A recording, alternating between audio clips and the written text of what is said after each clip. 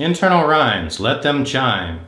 That's a little slogan I came up with to help you remember to use internal rhymes within your lyrics occasionally to spice them up. Now, what are internal rhymes? Well, ordinary rhymes occur at the end of each line.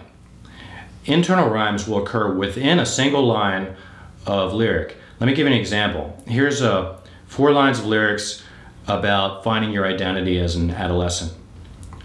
The songs we sing in secret caves could call to lost kids in the crowd, lure them from the march of slaves with hearts so open, growing proud. Now we've got a rhyme scheme: caves, crowd, slaves, proud at the end of each line. So it's basically A, B is our rhyme scheme. And it's working fine. But let's try adding some internal rhymes within the lines.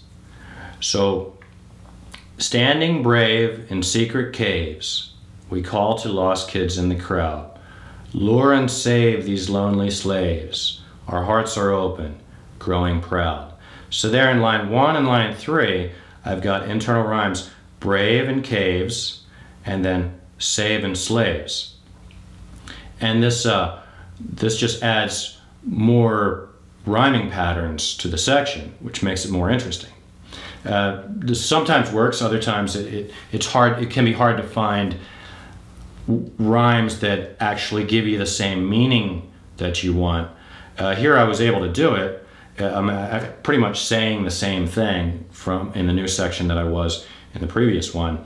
But sometimes it's tricky to make that work. Also, if you do this in one verse, for instance, in verse 1, in verse 2, it's nice if you can have the same internal rhymes, with different lyrics, of course, in the same spots in the next verse as well, to keep the pattern of the verse's structure consistent.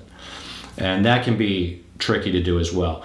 But when you can make this work, it's a great way to spice up your lyrics.